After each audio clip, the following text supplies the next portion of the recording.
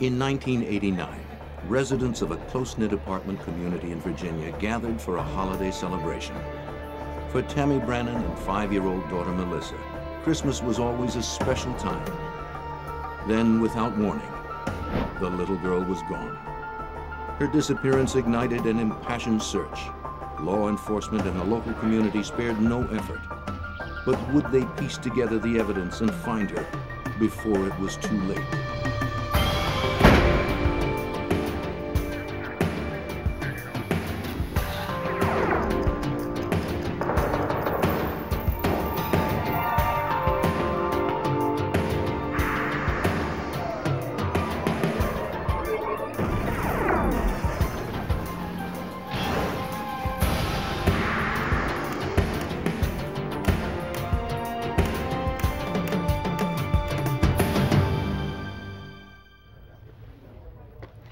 In 1989, in front of close to 200 witnesses, a child disappeared. 5-year-old Melissa Brannen vanished from a Christmas party at her mother's apartment complex in Virginia. Children have a way of wandering off, but it soon became clear this was more than a case of a lost child. Someone had taken Melissa. What sorrow compares to a mother's grief? What kind of monster preys on children? I'm Jim Kallstrom, former director of the FBI's New York office. The hunt for Melissa galvanized the community as a nation held its breath and waited for word. All victims deserve justice. All criminals must be punished. But when a crime involves a child, the stakes become so much greater.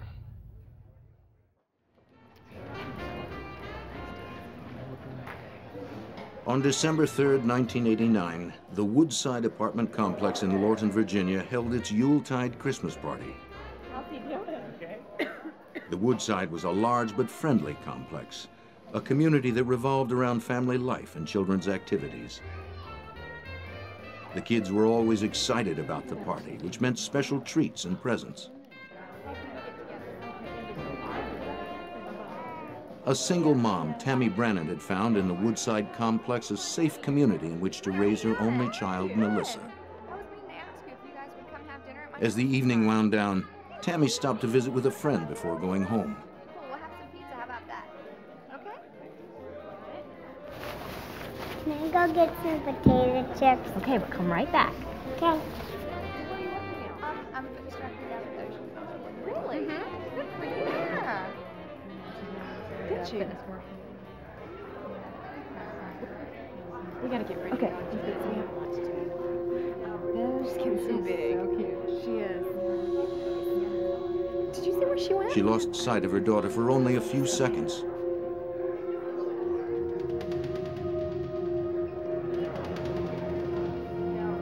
But that was long enough for a mother's worst nightmare to begin. Can you see my daughter?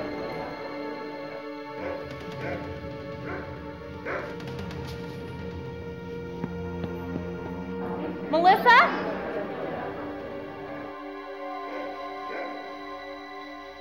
Melissa? Melissa?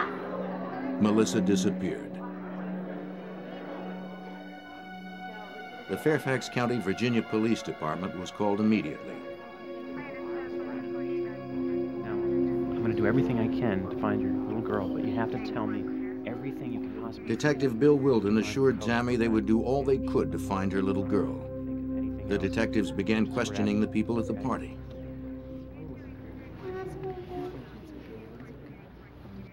No one could recall seeing Melissa leave the party or anywhere near the front door. I'm Detective Wilden. This is Rappaport with the Richard Rappaport, the Fairfax Department search commander, joined Detective Wilden to organize the search party. If you come across anything suspicious, an article He would head up the investigation. Does everyone understand? One of the possibilities, of course, was that she had just hidden somewhere in the building, was playing with some friends, or had wandered off. So immediately the patrol officers on the scene did a very good job of searching the building, and they began a search of the immediate area surrounding the building. The night of December 3rd was a bitterly cold night in the Washington area. Someone outside that was 5 years old without a lot of protection probably would not have survived through the night. It was that cold. All the adults that can participate Okay, I need you outside with flashlights. Rappaport coordinated a more specific grid search of the area with patrol officers and dozens of volunteers from the complex. Let's go.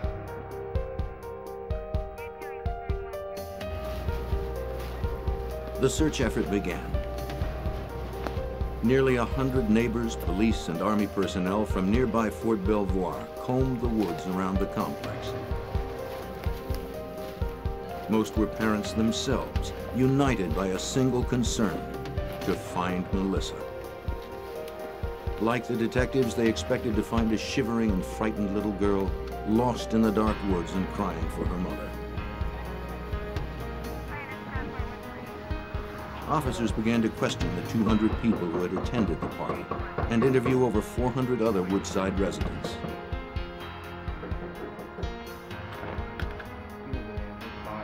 Though the complex was large, many residents knew Melissa and knew her to be very shy. Shocked to hear that she had disappeared, almost all expressed doubt that she would ever have gone off without her mother, and certainly not with a stranger.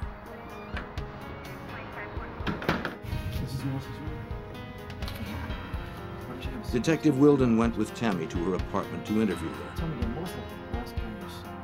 He questioned her extensively about her past and possible troubles with her neighbors or employer. An accountant, she had never had any problems with anyone. Tammy had lived at Woodside for over 3 years since her divorce from her husband in Texas. She had experienced the normal readjustments of a newly single mom, but she and her ex-husband were on good terms.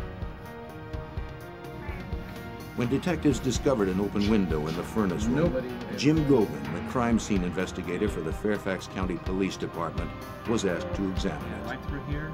The way the door was set up, everybody had to either go through the crowd to get out the front of the building. That was only the main door and the only door available to get out, with the exception of the hallway down to the bathrooms and the furnace room. They had large windows, and in the furnace room itself had a window, what was discovered open. And from there, the assumption was made that possibly that's how she was taken from the building. Melissa's disappearance was suddenly far more complicated. The search for a missing child had become a possible abduction case. Did you see her leave the party at any time? The police continued their questioning with even greater urgency and began to hear repeated mention of the strange, even bizarre behavior of the maintenance man for the complex. That was the last I saw. What was his height? Several of the women reported how offended they were by extremely vulgar sexual propositions made to them by Caleb Hughes.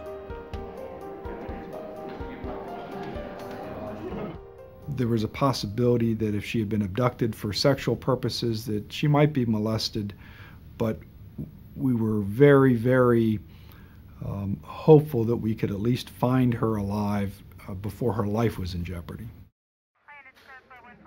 Now that they were dealing with a possible abduction case, detectives returned to Tammy's apartment and collected nightgowns, hairbrushes, and bedclothes, any items bearing traces of Melissa.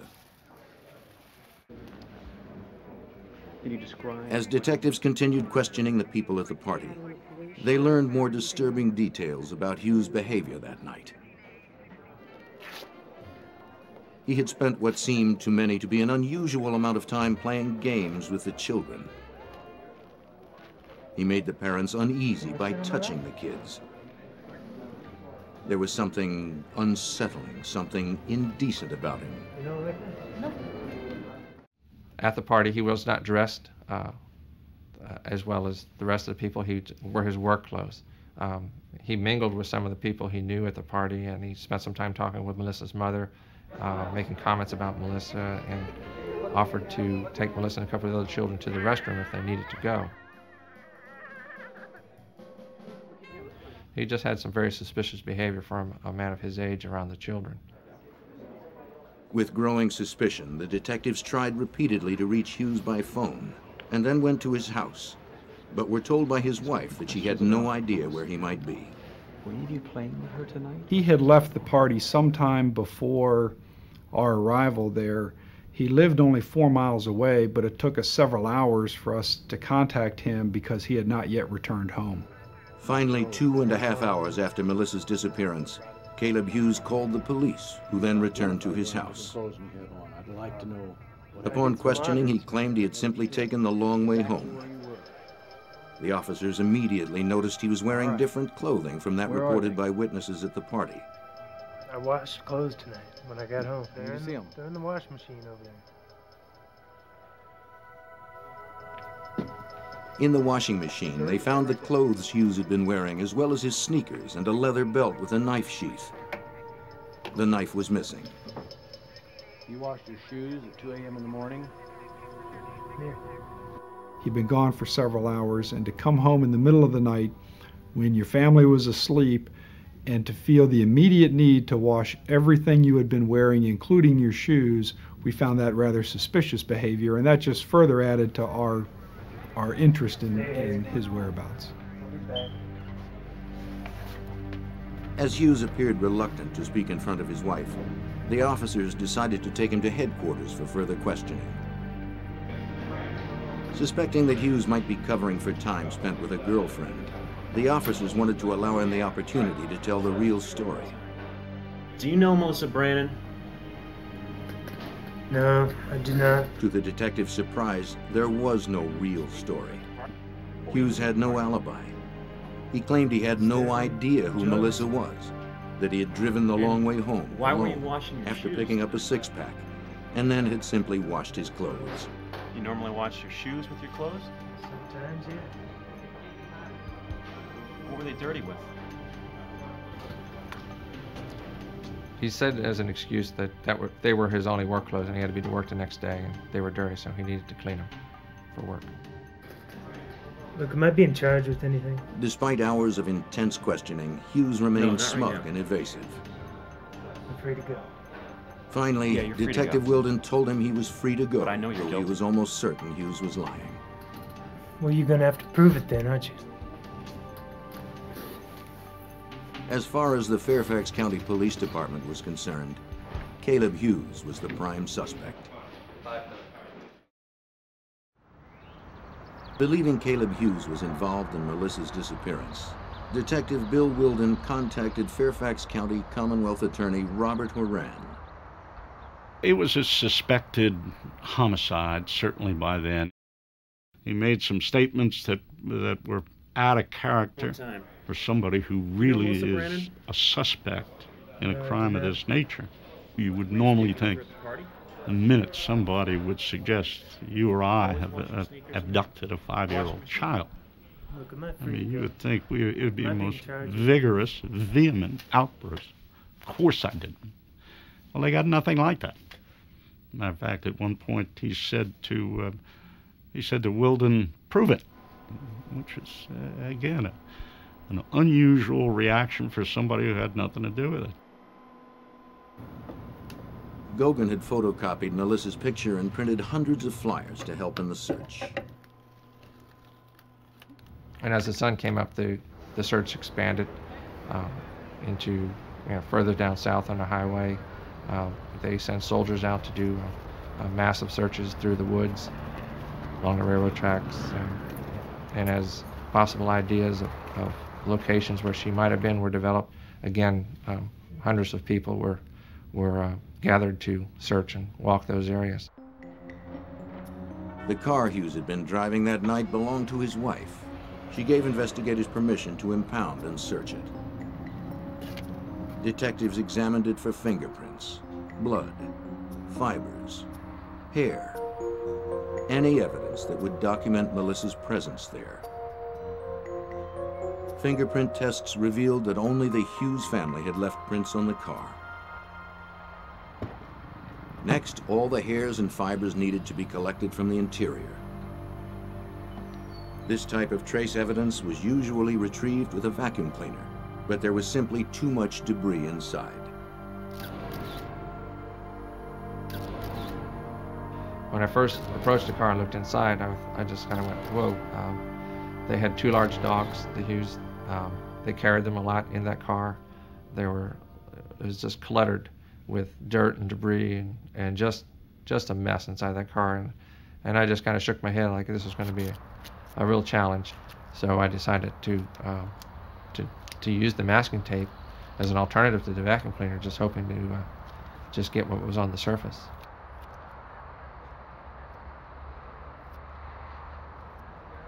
That was an unusual technique, certainly. In my years, that was the first time I ever had run into it in the Fairfax Police Department. And it's a very common technique now. Gogan then placed the tape between layers of clear plastic so that it could be examined intact under a microscope. As the car processing continued, Melissa's disappearance quickly became the lead news story in the Washington, D.C. metropolitan area. Melissa Brannen is 3 feet tall, 48 pounds, with blue eyes and dark blonde, shoulder-length hair. She was last seen wearing a pink ski jacket, red plaid skirt, and black shoes with gold buckles. The night of the party, Melissa had been wearing a navy blue acrylic sweater with a Sesame Street Big Bird picture, red tights, a red cotton plaid skirt, and a pink parka. When I found the red blue fibers that were visible on the tape, I did kind of get excited about that. But at the time I was excited but worried because we needed to find her to identify the clothes, the possible clothes. Without Melissa, that was going to be real tough. When Gogan conducted luminol testing on the interior of Hughes's car, he found traces of blood on the steering wheel, brake pedal, and floor mat. When a light is shined on the luminol-treated area, bloodstains will appear fluorescent. While the luminol process is quite accurate as a blood locator, it can also destroy the genetic characteristics of the sample. When I sprayed the steering wheel, I got the reaction on the steering wheel and as well as on the pedals of the vehicle. That's where it fell to. These items were swabbed and collected. Hughes's shoes had been washed, but the lab was able to identify possible blood stains on their soles where fresh cuts had been made. It became very suspicious when I received the clothes from the officers who searched the house and noticed that he had cut his tennis shoes. Kind of putting two and two together, that why was he cutting his tennis shoes and why did I get a reaction to blood on the gas pedals? Surely Caleb Hughes had tried to cover his tracks to avoid a link to an unimaginable crime. What is your name? Caleb Hughes. How old are you? With the luminol findings showing blood in his car, the detectives were increasingly confident they could get a confession from Hughes. He was brought in for a polygraph test. He had no explanations for the fresh cuts on his shoes. No. Once again, he gave no explanation for the 2-hour, 30-minute delay in getting home. But as it turned out, there never was an explanation. He said, I just took the long way home. It was the best they got. Did you harm Melissa Brannen? No. Did you kill Melissa Brannen? No.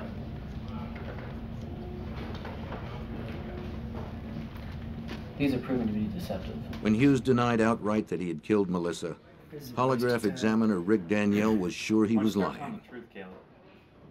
He really denied ever having seen this child, denied knowing who the child was. He was showing pictures of her, never seen that child before.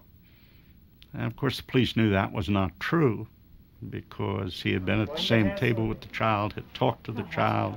You got the wrong guy. I'm asking you about what you did. You got the wrong guy. Danielle was absolutely satisfied he was hiding something, that he was lying about something. So close to getting you. I'm out of here. He was attempting to deceive him. But of course, none of that under Virginia law, as you may know, none of that's evidence. You're not allowed to use it at trial. Investigators were convinced Hughes had abducted and harmed the beautiful little girl. But Tammy Brannen tried to keep her hope alive, fighting her worst fears. Melissa's Christmas presents waited under the tree. News 7 has confirmed tonight that the investigation into the disappearance of 5-year-old Melissa Brannen appears to be focusing on one primary suspect. Police will continue their search efforts and to pursue leads. There is now a $10,000 reward for any information concerning Melissa's whereabouts. For Tammy Brannen and her parents, the hours passed in an agonizing wait for more information. Melissa's disappearance electrified the tiny rural community of Lorton, a suburb of Washington, D.C. Only 5 months earlier, 10-year-old Rosie Gordon had been bike riding in her neighborhood when she was abducted, raped, and murdered. Her killer had never been found. Nice to meet you too. Rosie's mother quickly came to Tammy Brannen's support. The yellow ribbons that punctuate trees and balconies at the Woodside apartment complex in Lorton have weathered Once Melissa's 3 disappearance was snowstorms. reported They've on the held their news, position the community fear rushed to and her support. speculation as to the Yellow whereabouts ribbons of began 5-year-old appearing on Melissa Christmas Brannen. trees throughout the area. By all indications, Tammy was a wonderful mother, very loving mother, very, very protective of her child. Melissa was her only child, and I just think all those facts together struck a chord that virtually anyone could identify with those circumstances, and people's hearts went out to the Brannen family. Hundreds of people volunteered to post flyers throughout the region and assist the local authorities in their search. A new expert was also brought into the search effort. The National Center for Missing and Exploited Children sent John Gold, one of their search and rescue consultants. We are legislated into being as the state clearinghouse for all the information regarding missing persons, and we also assist families and law enforcement kind of as a liaison between the two, working as many cases as we can. After debriefing, Gold and his partner went directly to the apartment complex clubhouse. Check your stride out here. Outside, they found adult male footprints leading from the furnace room window to a split rail fence whose top rail had recently been broken.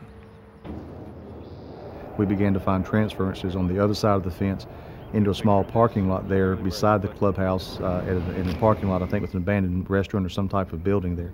And that's where the track stopped. Straight through here, over this fence. Right from the beginning, we found the adult footprints, but we never found a child's footprints.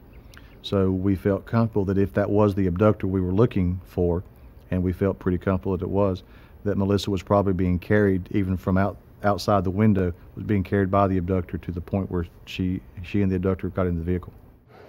But where would Hughes have taken her? I don't know. Detectives received a lucky break when they interviewed Hughes's wife. She had been somewhat suspicious that he might go somewhere else after work. She didn't want him to go anywhere except to work and directly back home. And so unbeknownst to him, she had made a note of what the mileage was. And the following day told us that she had checked the mileage again and that 12 miles had been put on the car. We now had another piece of possible information about the extent to which he could have gone that night. We first marked the location of the crime. This was the apartment complex in southern Fairfax County. We next located Caleb Hughes' residence, which was in northern Prince William County, roughly in this area. We then took a string that was the equivalent of 12 linear miles and tied the two ends of the string together and placed them over the pins. So we simply took a pencil and defined that area so that any point at the end of that string represented the outer limits of the search that was conducted on December the 8th. Within 3 days of Melissa Brannen's disappearance, investigators had organized a 25-square-mile joint search with the Army, Police Department, Civil Air Patrol, and Coast Guard. Over 500 volunteers turned out for the effort. We have a 12-mile radius that we need to cover. Black hat leather shoes, with gold bows, and pink hooded jacket. We had dozens of search teams that were comprised of trained law enforcement people, civilian volunteers, and military personnel. They were doing step-by-step searches of defined areas. Each area had been broken down and was assigned to a team. We're going to be looking for the clothing a lot. That's going to be one of the main things. They had specific instructions on how to search. If they found anything which they thought might be evidence, they were to mark it, not to disturb it, and we had teams of crime scene people who would then respond to that particular location and process the evidence. At this point, we've not found anything today that puts us any closer than we were this morning. The volunteers were frustrated and extremely disappointed. I know there were nights when I would go home and my family would have seen a newscast about another day of searching, and my own children would say, "Daddy, are you going to find that little girl? When are you going to find that little girl?" And I think that was a conversation that was occurring in the homes of dozens of investigators and police officers involved in this case. While the search continued, Gogan approached the nearby FBI lab with the evidence he had processed from the car. Because Melissa was still missing, the FBI's state-of-the-art technology would be critical in establishing the connection between the hair, fibers, and bloodstains collected and Melissa Brannen.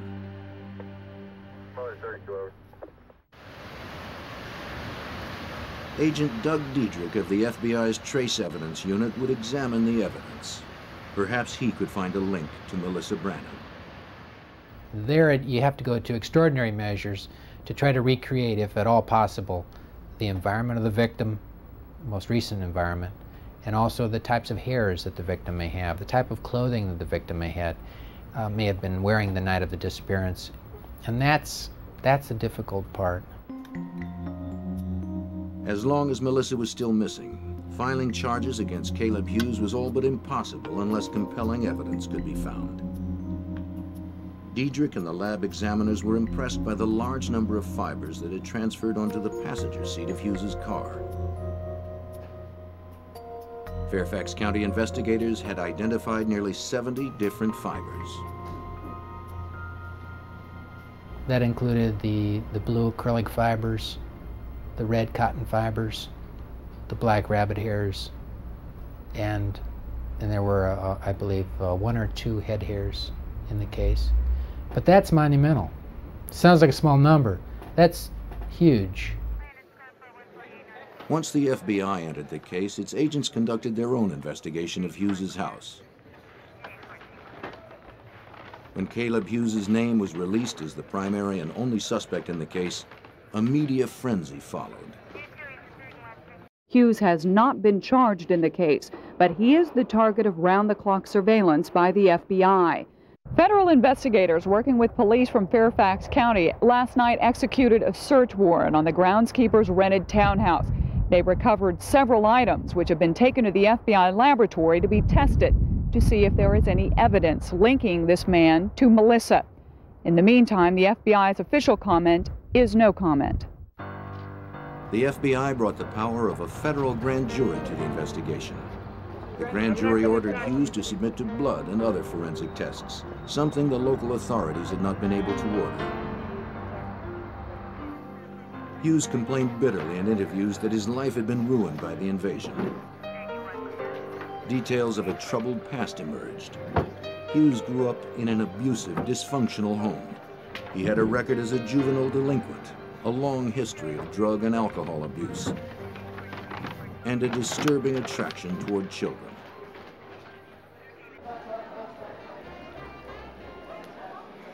As an adult, he had been convicted of larceny. He had been convicted of car theft. He had been convicted of contributing to delinquency of a minor. The evidence indicated that he did spend a lot of time with young children, nobody the age of Melissa Brannen, but certainly a lot of children in their early teens.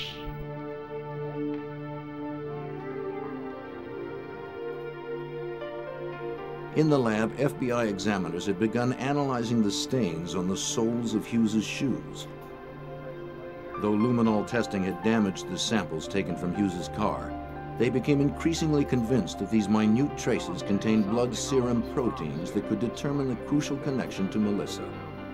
This blood's been... The samples were submitted for DNA and serology tests. Make that for a slide, for sure.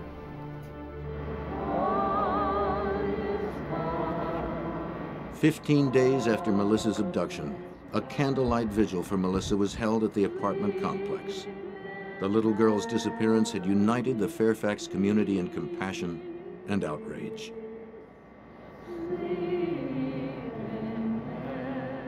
And during that whole Christmas season of 1989, that every night on the 6 o'clock news, you saw the video shot that her grandfather had taken of Melissa Brannen. And I'm sure I was like many, many people in the metropolitan area of Washington who felt that they knew her from seeing this lovely child every night on television.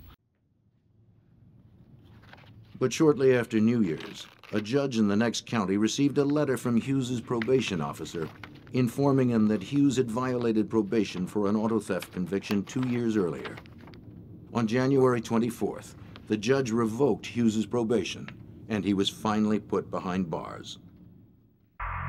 The earliest he could be released was November, giving the Fairfax County prosecutor ample time to build his case. Without sufficient evidence to file charges, Hughes had remained free. But now, with Hughes safely put away, the FBI had the time needed for the extensive testing required by the trace evidence. There was still a chance Melissa's body might be found, but without it, the case against Hughes would have to be made in the FBI lab.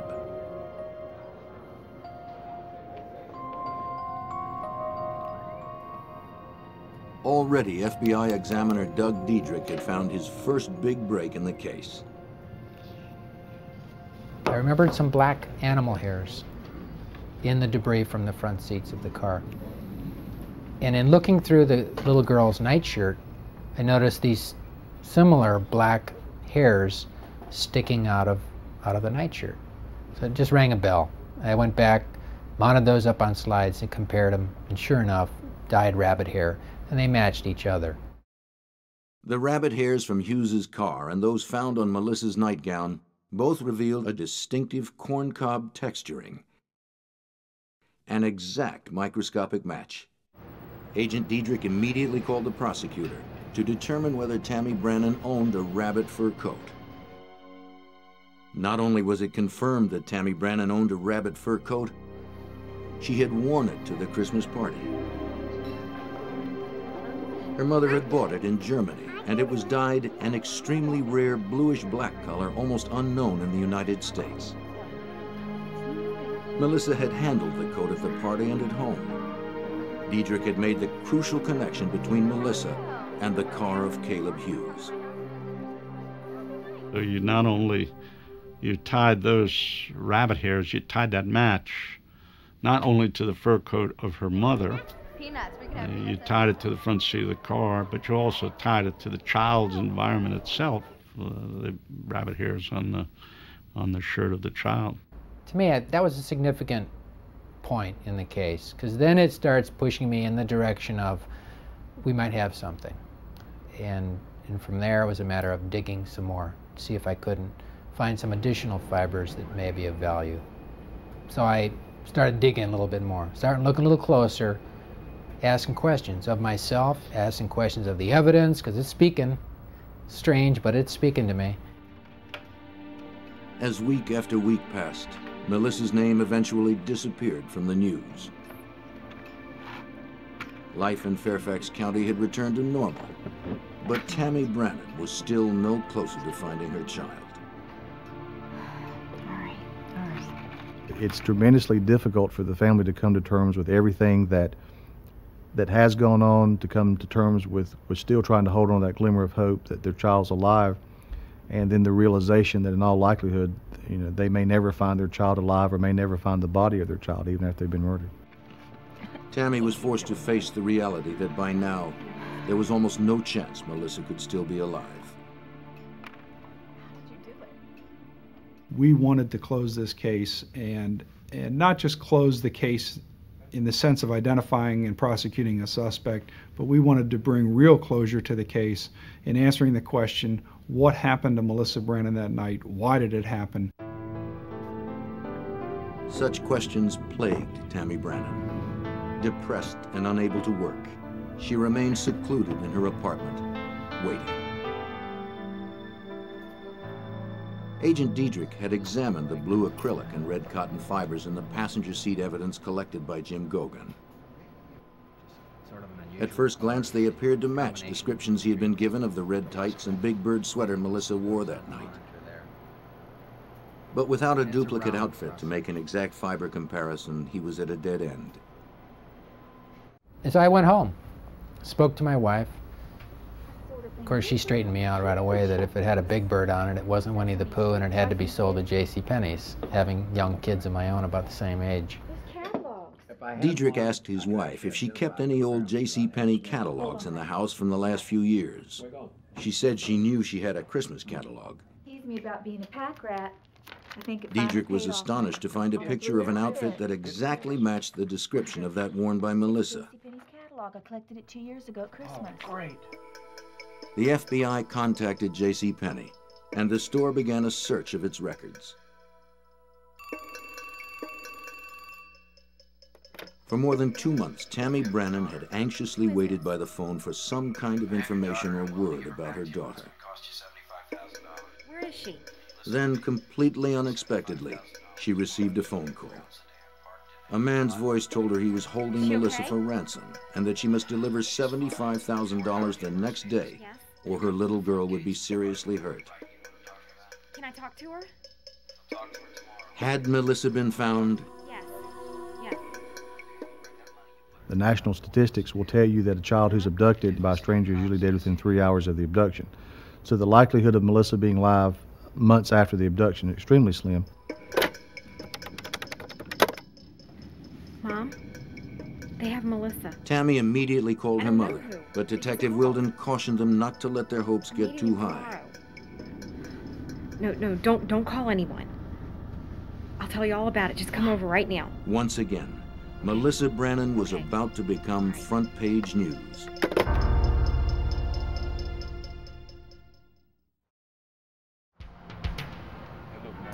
Detective Wilden had instructed Tammy Brannen to cooperate with the ransom demands in the hopes her daughter would be recovered alive.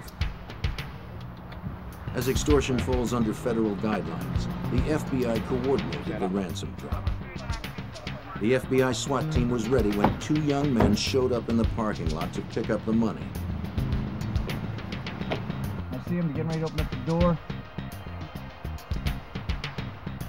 Got the bag. Go. Here we go. FBI, freeze!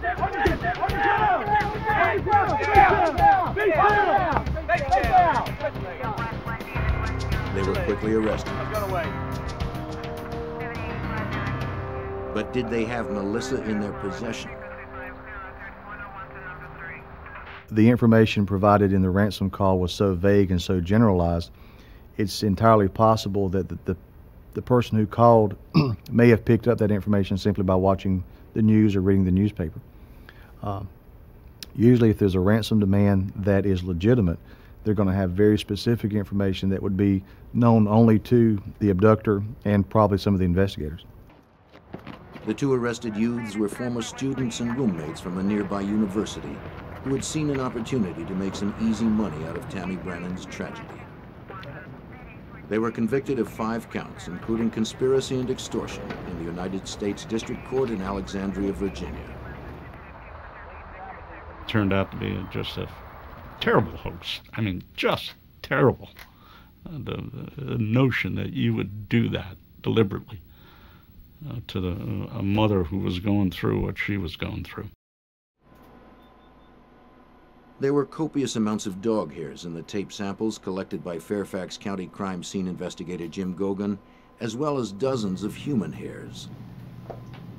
FBI lab examiners separated and painstakingly subjected each one to testing. Finally, a hair was found that was different from the others. The hair was a very light blonde, the only one of its type found in the vehicle. But it was an exact match with the hairs found in Melissa's hairbrush. Matching the human hair with Melissa was the second big match for Diedrich. But the critical link of Melissa's clothes to the fibers from Hughes's car was incomplete without a duplicate Big Bird outfit to analyze. Because it had been a special Christmas outfit, produced only once, it could not be found in stock. JCPenney gave the FBI a list of people who had purchased the outfit from its catalog division. They then sent FBI agents out across the country to locate those people and determined if they still had the Big Bird outfit that they had bought from the JCPenney catalog, and ultimately they were able to locate a sample outfit from a family that still had the outfit. Obtaining the outfit could mean the difference between conviction and acquittal in the case. The FBI asked the family traced through the JCPenney records to send it to their crime lab. Well, I remember that day pretty clearly. I knew the outfit was coming in. The fiber color, according to the color in the catalog, was navy blue. But the fibers that I was finding were sort of purplish blue. So I was a little anxious that maybe this wasn't the same outfit, that maybe we were going in the wrong direction. So when that package came, I was, again, uncomfortable with even opening it, because I thought I was on the right track, but I didn't want to be wrong. I opened up the box, and sure enough, it had a purplish coloration to it. So it kind of gave me a nice, warm, fuzzy feeling there that I might have the right color anyway. Fibers were pulled from the red cotton skirt and the blue acrylic sweater. A thorough analysis of the fibers from the outfit indicated an identical match with the fibers from Hughes's car. From the red cotton threads to the blue acrylic yarns to the yellow cross threads from the plaid skirt, the duplicate Big Bird outfit matched in every respect with the car fibers. What I was finding was meaningful evidence that an abduction had taken place, that in fact the victim, in all likelihood, had been in the front seat of the subject's car. With the new evidence, the prosecution could now piece together the actions of Caleb Hughes on the night Melissa disappeared. At the party, Hughes had tried to pick up several adult women, but when they rejected him, he sought a substitute. There you go. Smile. Fueled by frustration and alcohol, Caleb Hughes became a desperate predator with a perverse desire. His stalking eye fell upon the children. He waited and watched until an opportunity presented itself. When it did, Caleb Hughes seized an innocent and trusting child.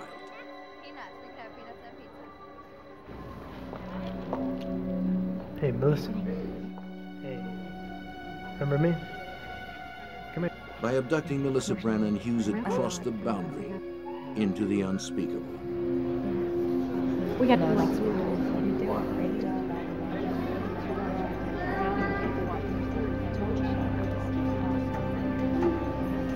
We should catch up with each other. Okay. Did it?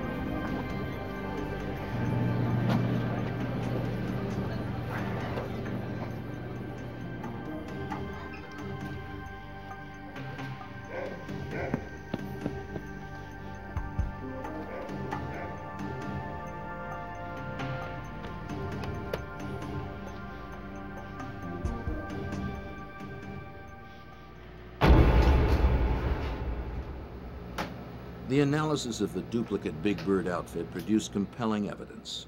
It would be a powerful tool in the case against a man who investigators felt was a ruthless child molester and murderer. But Agent Diedrich had to convince the jury how incredibly unlikely it would be that these fibers had come from any source other than Melissa's outfit. He began asking people at the FBI to give him any items they may have made of navy blue acrylic. He collected more than 100. And the objective was to see, do the fibers that I found in the front seat of Cal Hughes' car, do they match any of these? The answer was no. From the items, Diedrich collected 126 different acrylic fibers. He made 7,983 comparison tests with those fibers against the ones found in Hughes's car. Out of almost 8,000 tests, only one succeeded in making an exact microscopic match with the blue acrylic fibers found in Hughes's car. And that was the duplicate Big Bird outfit. Whenever you match two things, it has a lot of significance. These aren't random events. These, in most cases, occur. Is it possible? You can't deny the possibility that it could be a coincidence. But after looking at this stuff for a lot of years, I'm not a big believer in coincidence. 3 weeks before the trial was scheduled to begin, as investigators made final preparations for the case, a stunning development occurred. They received a phone call. 2 counties away, police had just found the body of a child on the median strip of Interstate 95. I'll be right there. I called Weldon. We got in his car, and there was absolutely no doubt in my mind that that was going to be it, because Hughes knew that area, spent time down in that area. I said, wow, this is going to be it. That section of median on I-95 is wide and densely wooded. It would have been easy for Hughes to pull over, hide the body among the thick vegetation, and drive off unnoticed, and there would be little chance of someone finding the remains. But someone found a body. Was it Melissa's?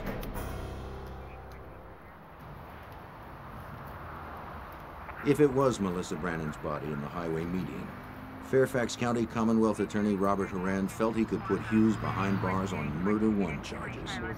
His hopes were high, but they were soon dashed.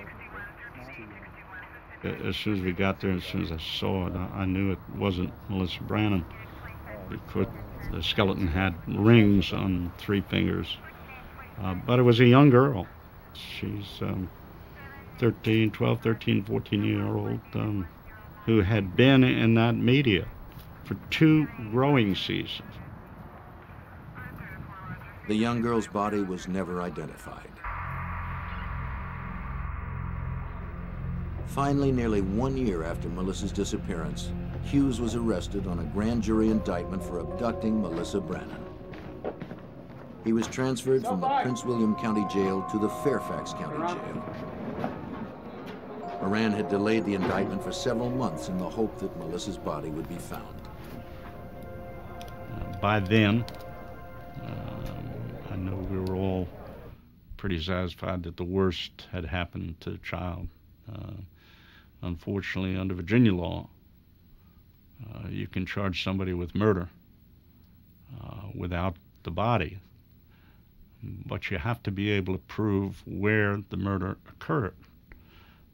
And of course, without the body in this case, we had no way of proving where it occurred, so we couldn't charge him with murder. Abduction with intent to defile was the strongest case that could be brought against him. Hughes pleaded not guilty.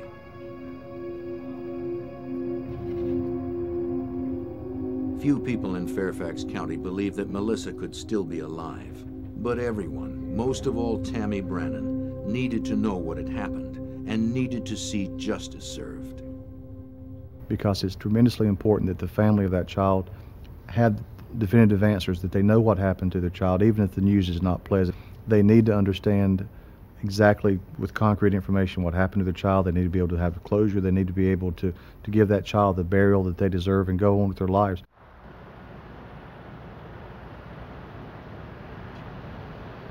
With Agent Diedrich's airtight analysis of the trace evidence, Robert Horan went into the trial confident that he could convince the jury beyond reasonable doubt. The trial began on February 26, 1991. Looking good. A chief part of Horan's strategy was depicting Hughes' deviant sexual behavior at the party. He produced several female witnesses who recalled the crude, vulgar sexual propositions he had made to them, and others who testified he had spent considerable time playing with Melissa and had been talking to her just before she disappeared.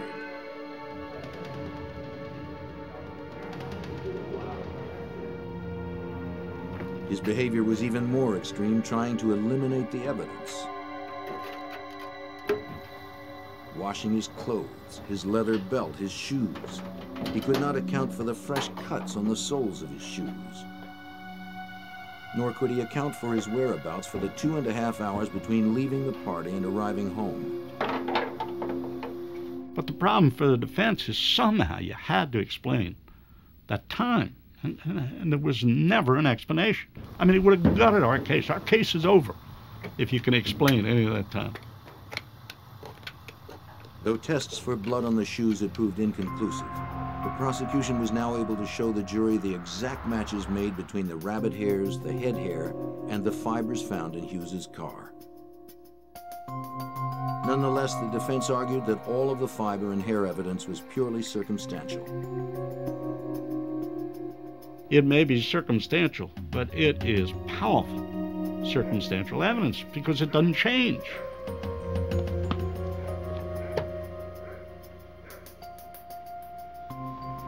In order to obtain the maximum sentence for Hughes, Brannen needed to convince the jury that Hughes had intended to defile Melissa once he had her in his car. And the only way the fibers from her outfit would have been found on the seat is that her coat had been removed while she was in that car. The prosecution charged that Hughes could only have removed Melissa's coat for one purpose, an attempt to defile. The true answer is that that 5-year-old was seated against her will in the front seat of that vehicle. Caleb Hughes's trial lasted 8 days. After 9 hours of deliberation, the jury found him guilty of abducting Melissa Brannen with intent to defile. He was sentenced to 50 years in prison. For the family members, it can't end because of the eternal hope, if you will, that someday this child that's never been seen, never been found, this child someday will appear. You know, and that's hard stuff. That is hard stuff. Caleb Hughes is still serving his sentence today, and the body of Melissa Brannen has never been found. Eventually, Tammy Brannen moved from the Woodside apartment complex, but she never changed the telephone number that Melissa had memorized by heart, hoping that one day a call might come. The sunshine and beaches of South Florida attract many types of people. Aspiring young models gravitate here with the hopes of being discovered. Beginning in February 1984, the dreams of stardom darkened into nightmares when several young women disappeared. It was the beginning of a string of brutal and terrifying murders that spread out across the country.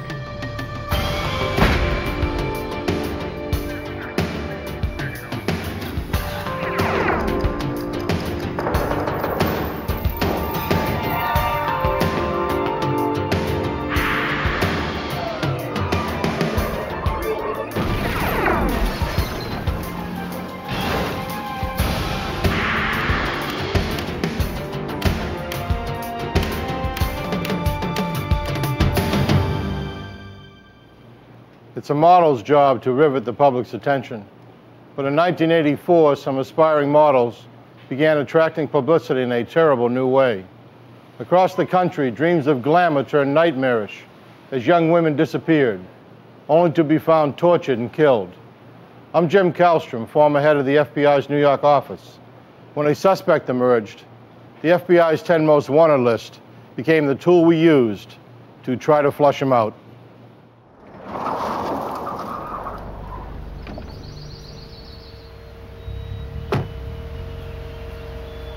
The promising life of Beth Kenyon came to a violent end on March 5th, 1984.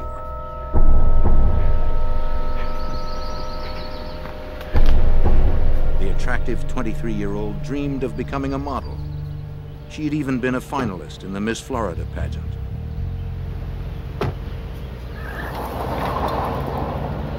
But all her hopes were cut short this Monday afternoon.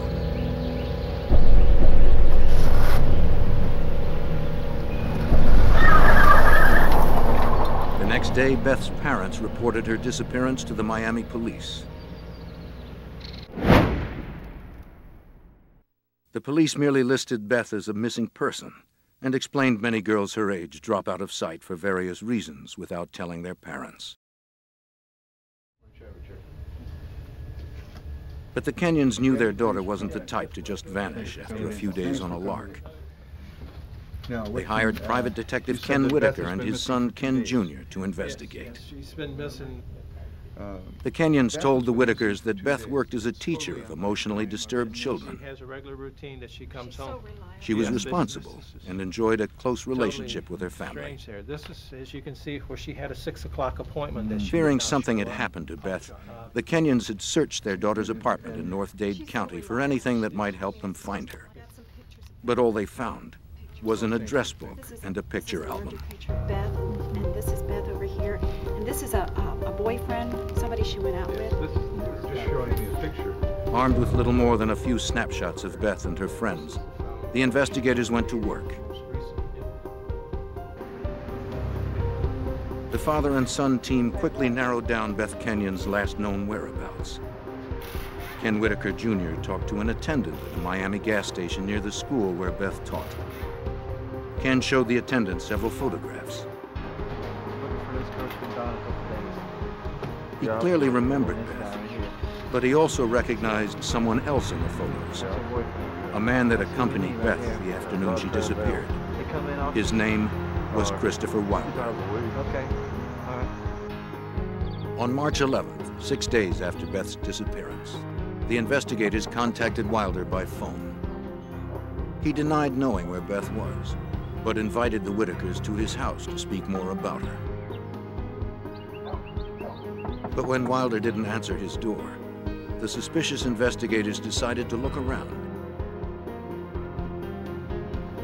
They had learned he was a successful building contractor and a self-proclaimed fashion photographer. The Kenyons had told the father and son team that Wilder had proposed to their daughter, but that she had turned him down, leaving him upset and angry. Rifling through the garbage, the Whitakers found a photograph. Chris Wilder. On the surface, it appeared an innocent picture, but to trained eyes, it meant more.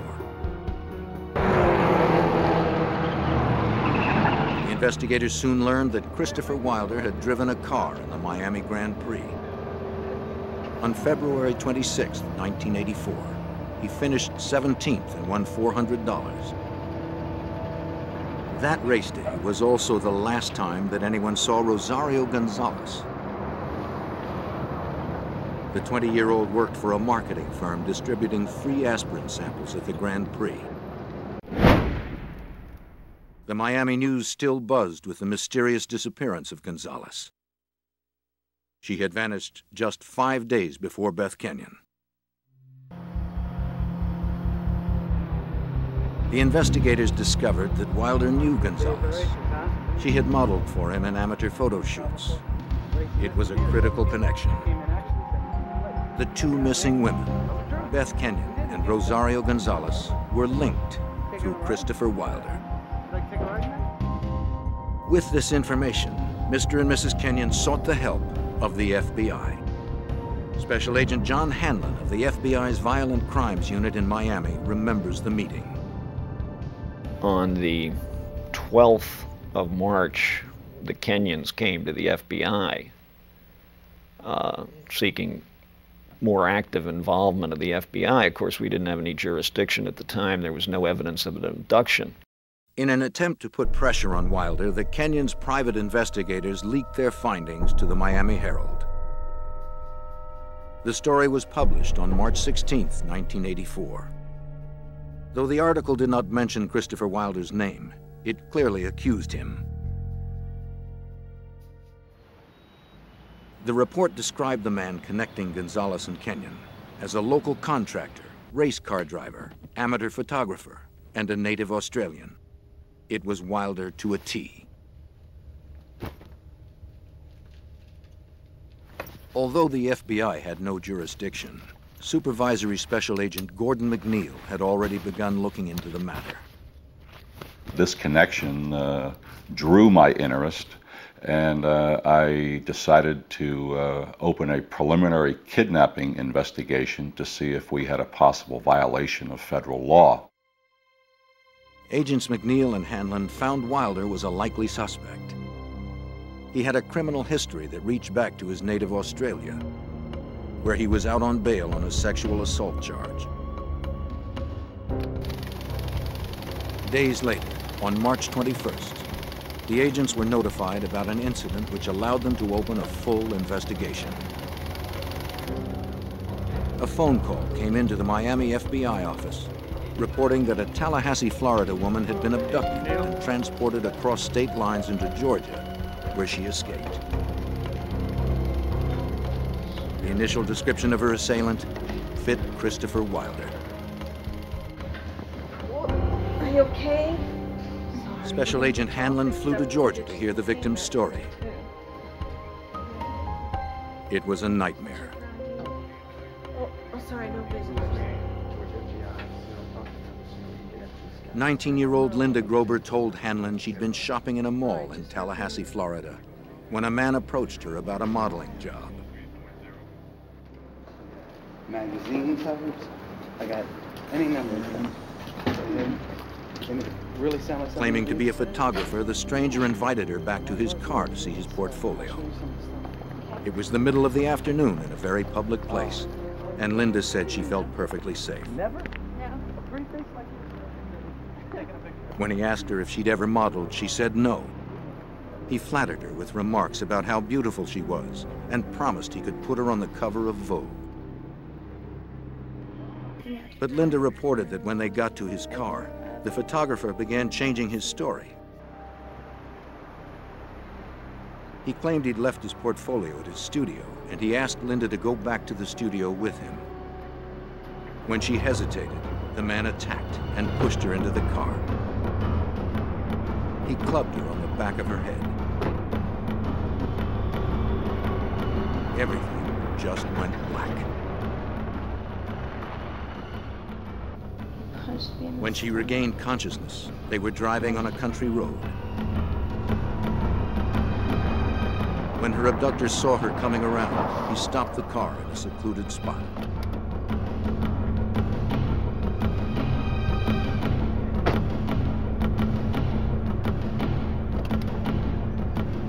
He dragged Linda from the car, telling her that if she tried to escape, he would kill her.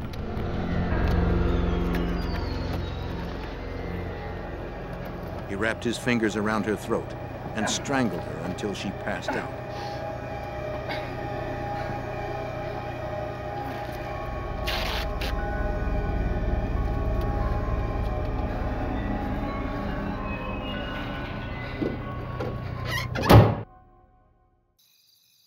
The next time she woke up, she was wrapped in a sleeping bag, lying on a bed in a cheap motel room.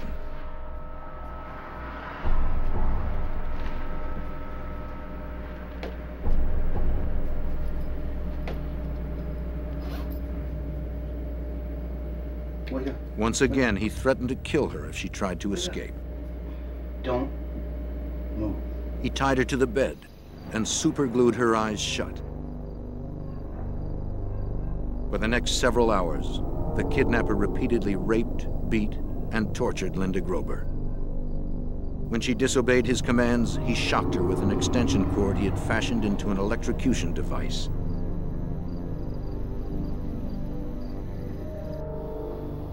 The abuse was so severe, Linda realized she would be dead before someone found her.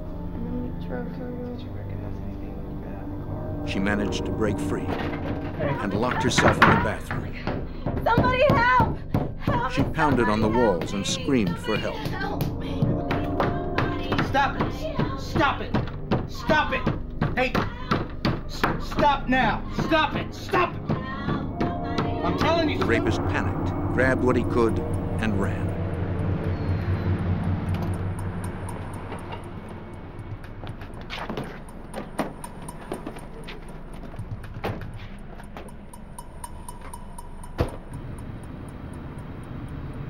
Agent Hanlon showed Grober a series of photos and asked if she could identify her assailant.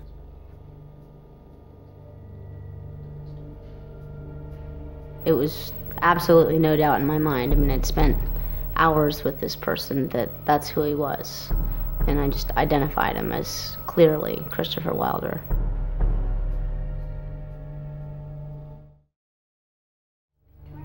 Now 35, a PhD candidate and a single mom, Linda Grober's fierce determination saved her life.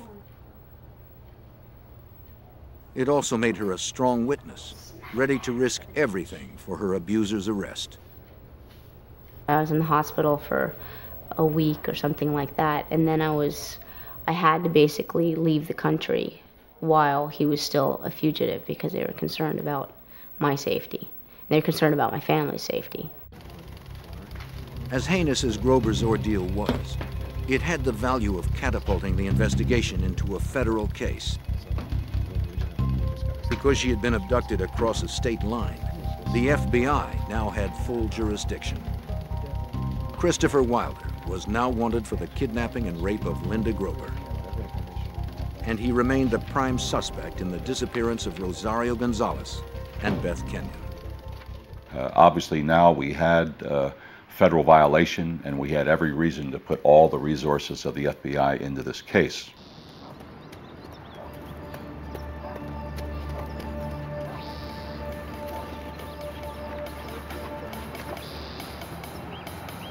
Not knowing exactly where to find Wilder, a team of agents descended upon his house in full force.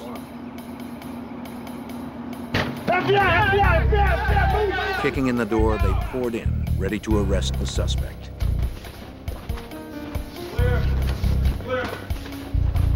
Clear! Clear! But they found an empty house. Clear!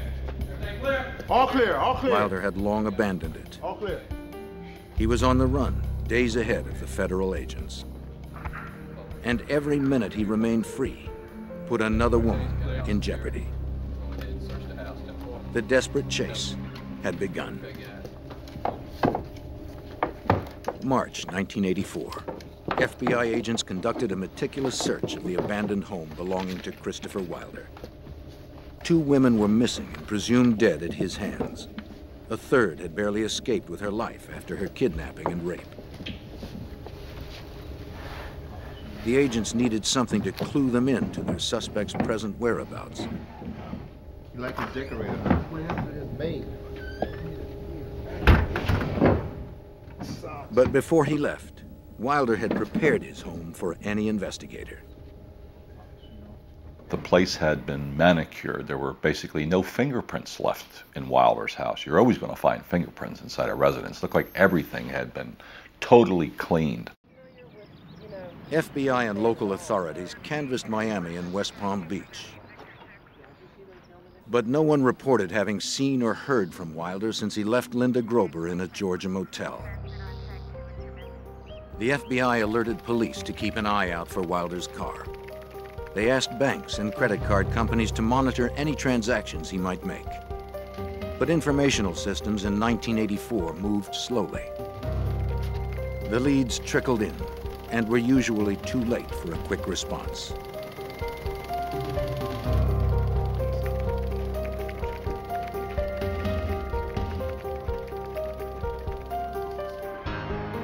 On March 21st, 1984, a sharp-eyed utility repairman in Central Florida noticed something unusual in a shallow creek.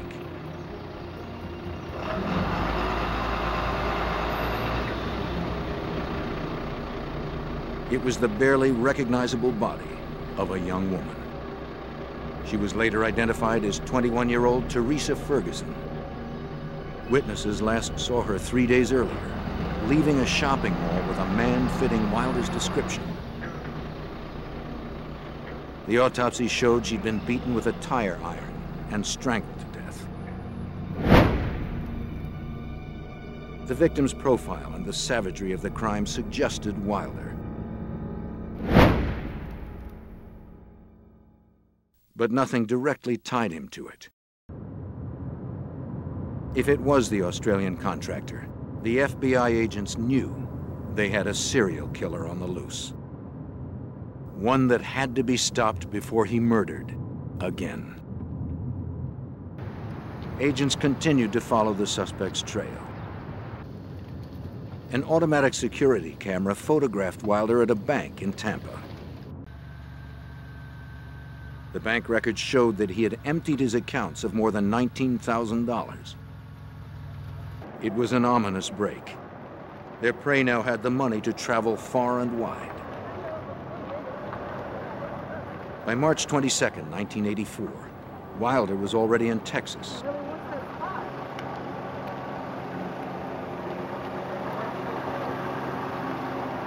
Witnesses saw him approach 23-year-old Terry Walden in the parking lot of Lamar University in Beaumont, Texas. Walden was a wife, mother of 2, and a nursing student. Yes, I'm a photographer. My job is to make... Wilder asked her if she'd like to do some modeling. Make a lot of extra money. You sure you don't want to keep the card and think about it? But Wilder couldn't seduce Walden with his pitch. Okay. She politely declined.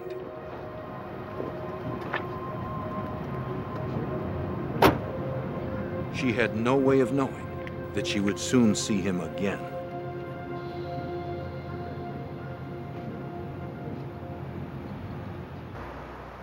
While the FBI began its national hunt, witnesses later told investigators that Wilder had stayed in Beaumont, Texas another day. This time he went back to familiar territory to stalk his next victim. They have, this one's $7.99 or $9.99. He visited the local mall, shopping for a young woman to deceive with dreams of glamour. You're taking some fashion photography? No, listen. You don't have to blind me. I'm legit. It's okay. But no one succumbed to his bogus promises. No, sorry. That's fine. That's fine. After getting brushed off several times, he spotted a familiar face.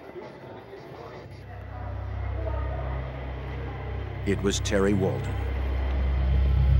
Hey, hi. She had come to run errands after dropping her 4-year-old daughter off at daycare. Are you interested now? Will you take the card and just consider? Terry again turned Wilder down. No. I'm sure you could. But this time, he wouldn't take no for an answer.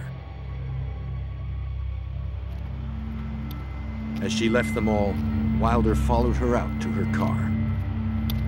In broad daylight, in the middle of a crowded mall parking lot, Wilder attacked Walden. He knocked her unconscious and pushed her into her Mercury Cougar.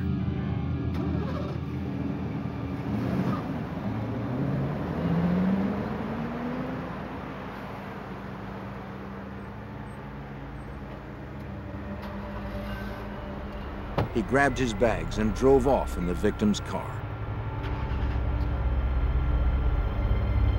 Walden's husband reported her missing later that afternoon when she failed to pick up her daughter at daycare. But by then, it was too late.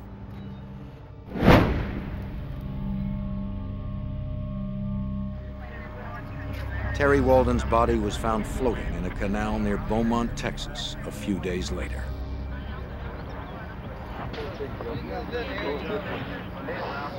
The police recovered Wilder's Chrysler a few miles away. Some fiber and some hair in here. Let's get a couple pictures of this, Jim, before we take the stuff out. An FBI forensic search of the car uncovered hair and fibers matching Teresa Ferguson, the young woman discovered by the repairman 5 days before.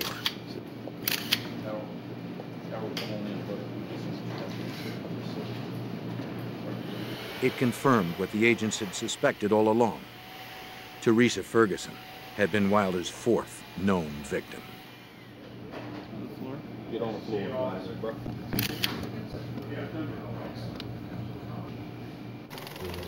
McNeil and Hanlon estimated that the killer was still at least 2 days ahead of them. Out of the Miami office, they broadcast a national all-points bulletin for Terry Walden's stolen car.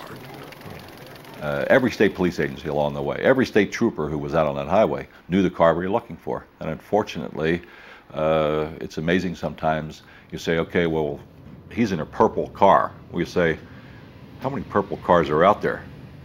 Well, it's amazing how many purple cars are out there when you're looking for purple cars. And that was the problem. We never knew at the time what license plate he was using on that particular vehicle.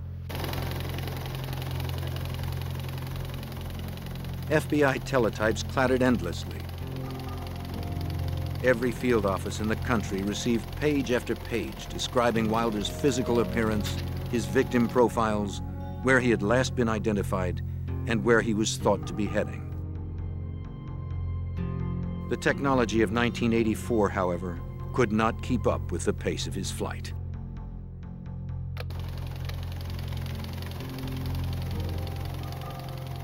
There were so many leads on Wilder going back and forth all over the country. Every one of them went to all FBI offices for information, that the FBI teletype system was backed up over 48 hours for about 2 weeks because of the volume of information that was flowing back and forth on Wilder. That left the Bureau with only one certain way to track Wilder. They had to follow the grisly trail of corpses he discarded as he ran. The next victim was 21-year-old Suzanne Logan. She was last seen shopping at a mall near Oklahoma City. A fisherman stumbled upon her body 2 days after she disappeared. The location of her disappearance and the manner in which she died all suggested one thing. She had died at the hands of Christopher Wilder. In this particular case, we had an individual who was kidnapping, raping, torturing, and murdering a woman about every day and a half. So there was intense pressure, as there should be. Slow technology and a fast fugitive hampered the FBI. But on March 28th, they got the break they had hoped for.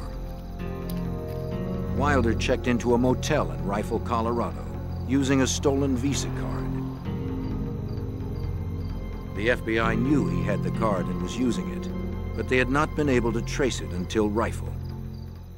In those days, 1984, they didn't have the instant validation of your credit card when you walk into a hotel. They only called in bills that were going to exceed $100. Every motel that Wilder stayed along his murderous route, the charges were in the vicinity of $50 to $60. Perhaps from sheer boredom, the motel clerk decided to call in the credit card that night, instead of waiting to mail it the next day. Instead of approval, the clerk received a phone number to call immediately. An early morning call mobilized the FBI's Denver, Colorado field office. At last, the FBI knew where the fugitive was. In the early hours of the morning of March 29th, 4 agents approached Wilder's motel room, confident that they had finally cornered the killer. Okay. FBI! Search warrant! Go! FBI! He wasn't there. As swiftly as the FBI had responded, Wilder had eluded them. For some unknown reason, the fugitive had departed before sunrise. He's not in the hotel. It had been the best lead the agency had, and it failed. Once again, the exasperated task force had no idea of where the predator was. Yet they feared it was one of the dozens of shopping malls within a day's drive of Rifle, Colorado. March 29th, 1984. In just 3 weeks, the Australian contractor Christopher Wilder had abducted 4 women and murdered 3 of them. FBI agents noticed a pattern developing in the campaign of violence. The killer kept his direction westward, and he had narrowed his hunting grounds to shopping malls.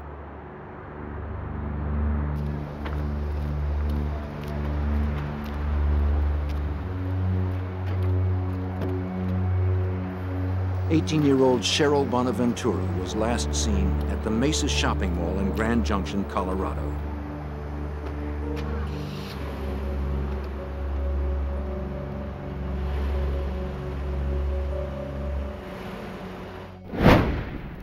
The FBI would later connect Wilder to her death.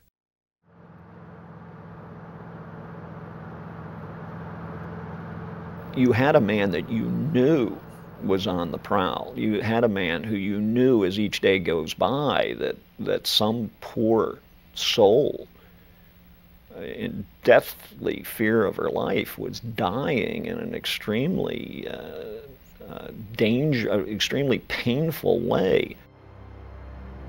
To get the word out, the FBI cast a wide net. Across the country, agents notified security officers and mall managers about the danger, telling them to be on the lookout for the Australian. Investigators supplied malls with photos and flyers that were posted to alert shoppers. Despite the FBI warnings, a teen magazine held a cover girl competition at the Meadows Mall in Las Vegas.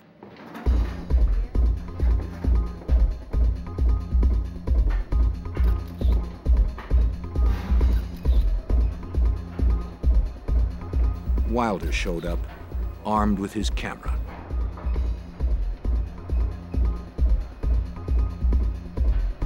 He chatted with several of the teens during the event, but eventually zeroed in on Michelle Korfman.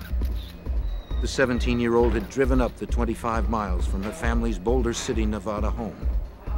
Nervous about participating in her first model search, she had asked her friends and family to let her go alone. After a few minutes' conversation with Wilder, Korfman changed her clothes and left the mall with him. Yeah, sure, I do. That's great. It was April 1st. As soon as Vegas authorities alerted the FBI that a local girl had disappeared at a mall, agents responded. They asked for all pictures that anyone had taken of the fashion show. One photographer immediately delivered 5 rolls of film. And when they printed those photographs, there was the Korfman girl on stage in a modeling type pose, and who's directly beyond her, about 20 feet away, looking at her with what I call the look of a homicidal maniac, none other than Christopher Wilder.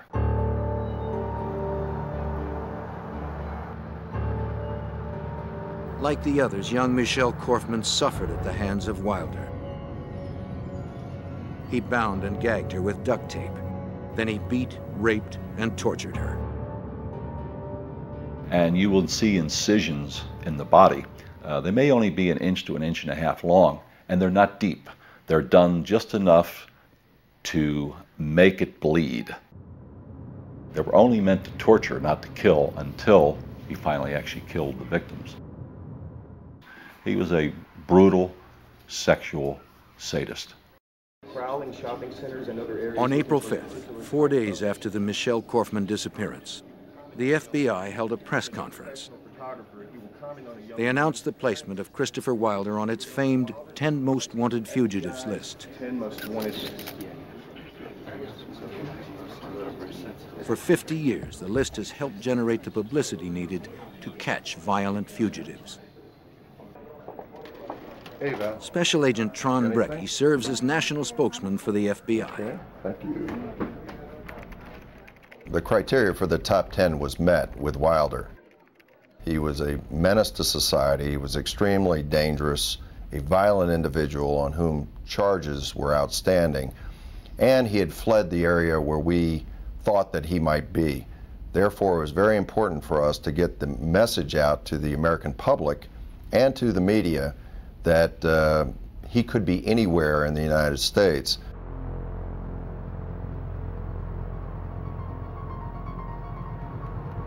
But Wilder's addition to the 10 Most Wanted Fugitives list came a day too late for Tina Marie Risico.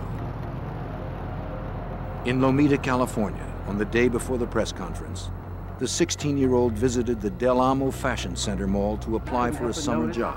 What a beautiful face you have. The high school student wanted the work to save for a car. She met Christopher Wilder when he said that she was perfect for a modeling gig he had to shoot. And actually, you're so perfect that I could give you $100 right here. He gave her $100 cash and promised much more to come. If you're right, and I know you are, I can tell you are. Do you have a few minutes to just go out and look at clothes and shop? Take some pictures in front of you. I say to myself, this girl is perfect.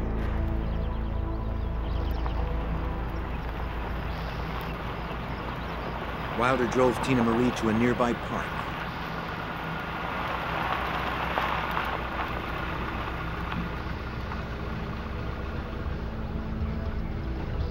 At first, everything progressed as if it were a legitimate job. He said the scenic location had perfect light for the camera. This canopy right here, I think, is really lovely. Right? As the shoot began, an eager Tina Marie worked to please her photographer. Yeah, just look sort of. When Wilder told her to smile, she did. When he told her to tilt her head, she did. And then it all turned wrong. Now, get in the car. All right? He pointed a .357 Magnum at her face and told her to get in the car. Quickly, quickly. The terrified teen had no choice but to obey.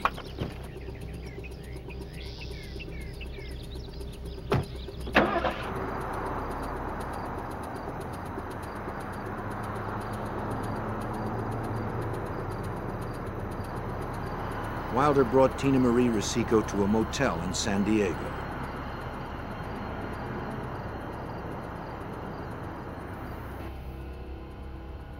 There, like all the others, he beat his teenage victim, tied her to the bed, and raped her repeatedly. Wilder cut her with his knife and electrocuted her using wires he would tie to different parts of her body. The brutality perplexed Agent Hanlon. You say to yourself, why would anybody want to do that to anybody, to scare them so bad, to brutalize them so bad, to torture them with an electrical cord, and then kill them like a piece of trash? And that person knows they're going to be killed. I mean, up until some point, the great realization comes over that individual, I'm not going to survive this. My life's over. And these are young women. He identifies himself as a professional photographer, commenting on a young woman's appearance and attempts to persuade her to accompany him from the area. Just as Tina's life was about to end, a special news bulletin captured Wilder's attention. Very dangerous, and this approach may lead to his apprehension. Christopher Bernard Wilder has been placed on the FBI's 10 most wanted list. As you know, It was the FBI press conference. Wilder watched in horror as his picture was plastered on television sets across the nation. The federal agents proclaimed him the most wanted fugitive in America. They held him responsible for the disappearances of 6 young women. They didn't know about the 7th victim in the hotel room with him. We want to get the information out as quickly as possible. We gotta move, come on. Wilder panicked. He grabbed Tina Marie and hit the road. Come on, we gotta move.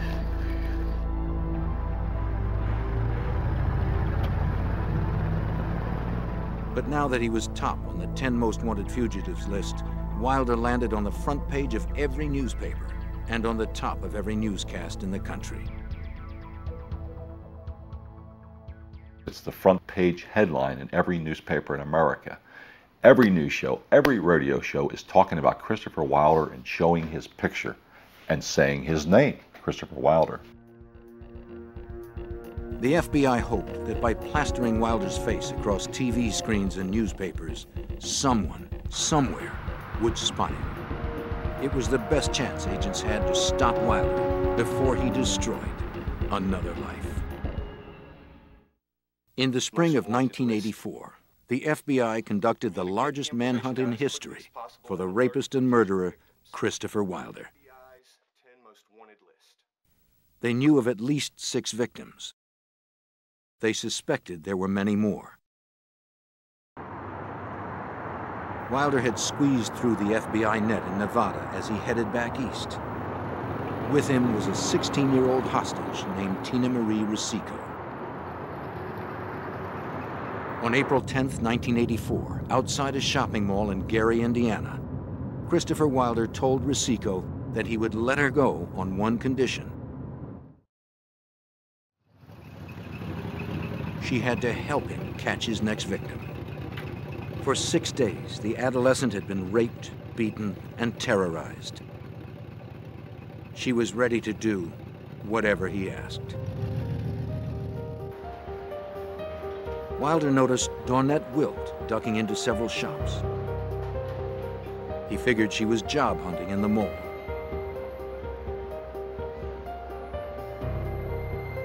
Rosico told Dawnette that Wilder was a store manager and wanted her to fill out a job application at his car.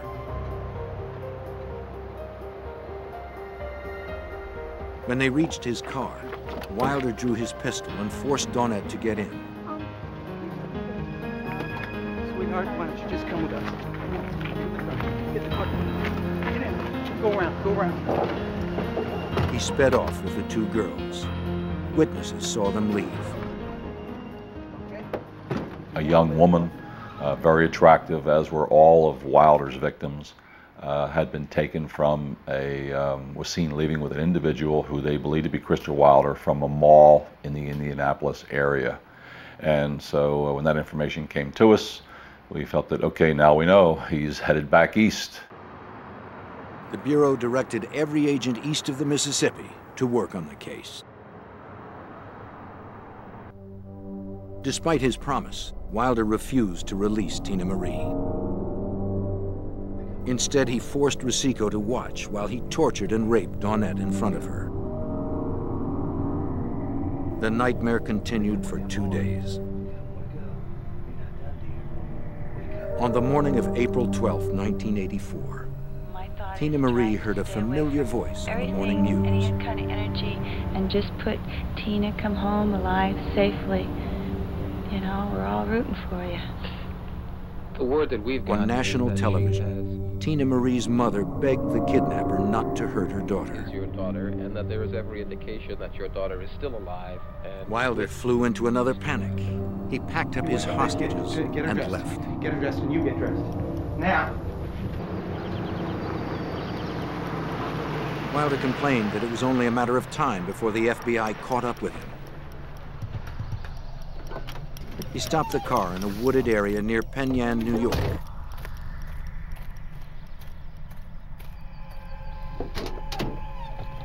He ordered Rosico not to move. Dawnette was drugged with sleeping pills, yet he forced her to march into the forest.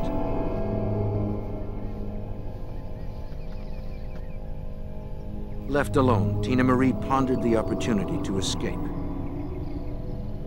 But the horror of the last 9 days had broken her mentally. She stayed put.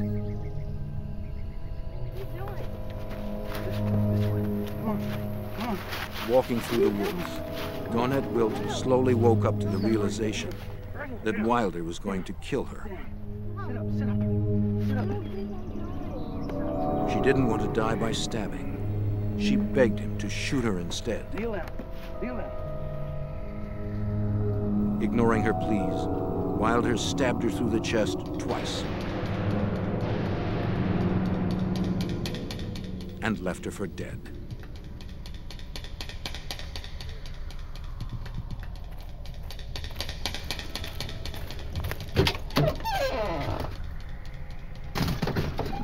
All right, here we go.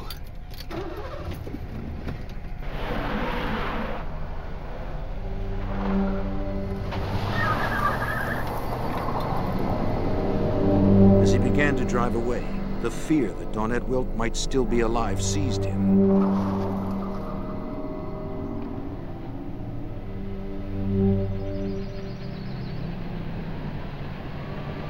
He returned to the scene to properly dispose of Dawnette.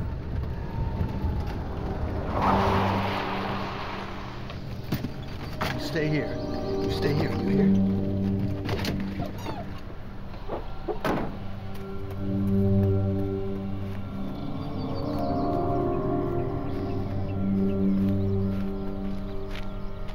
When he got there, he could scarcely believe what he saw. She was gone. Incredibly, Dawnette Wilt had survived. Stabbed twice, bleeding profusely, drugged and beaten, she had managed to pull herself up and escape to a road where a passing motorist rescued her. Thanks to Wilt's testimony, the FBI now pinned Wilder in the Northeast, still driving the Mercury Cougar he had stolen from Terry Walden. But for how long? After he went back and found out that she was no longer there, He realized, obviously, that he had to do something with this vehicle. He needed a new vehicle. And he got into western New York State. Once again, he headed for the nearest mall.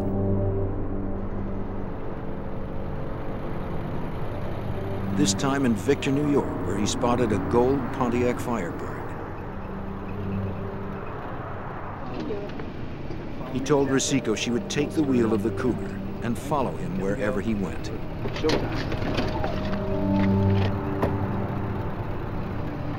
He carjacked 33-year-old Beth Dodge. At gunpoint, Wilder forced her into the back seat of her Firebird.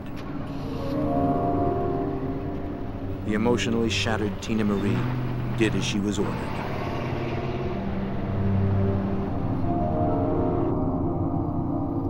Wilder drove for a half an hour to a secluded area.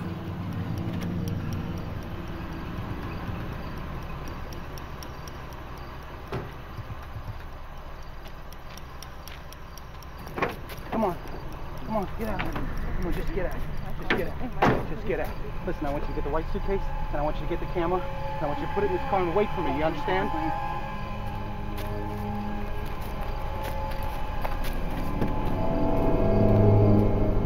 He forced Beth Dodge into the woods.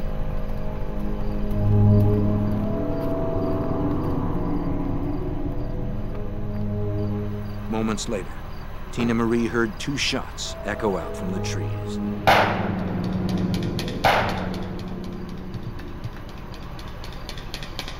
There had been no rape, no torture this time. Wilder had simply killed Dodge for her car. But he had a different fate in mind for Tina Marie. In all the hell he had put her through, Wilder had bonded with Tina Marie. He told her he didn't want her to be around when the end came. He drove Tina Marie Rosico to the airport in Boston and gave her money for a ticket home to Los Angeles. Her ordeal was finally over. Once safely home, Tina Marie would fill in details for agents about Wilder's murderous rampage. Wilder was now alone, and the agents didn't want to wait till another victim disappeared to clue them into his whereabouts. During the search for Wilder, we knew that he had friends in Canada and had visited Canada extensively. So we felt there was a good chance that he was heading directly east and then north into Canada.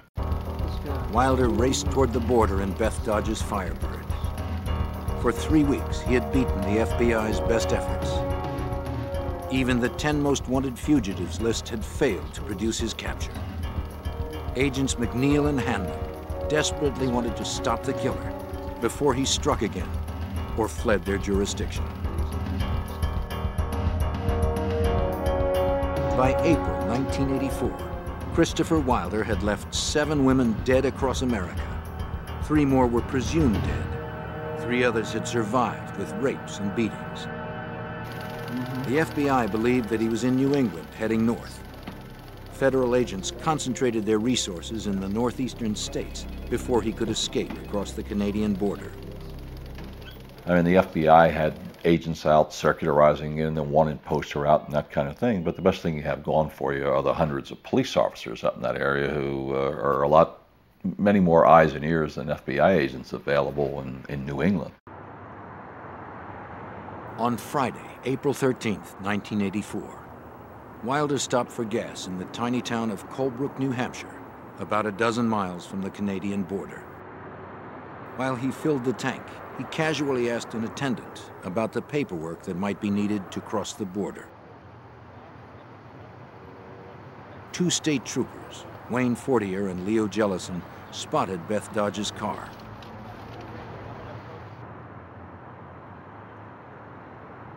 They, like almost every police department in the country, had been told to be on the lookout for the Firebird and for a man of Wilder's description. Jellison asked Wilder if he could speak with him. Buddy, can I go over for a second? Please, get Wilder leaped into the Firebird and grabbed his .357 Magnum. In the struggle, the weapon went off. Officer Jellison was shot in the chest.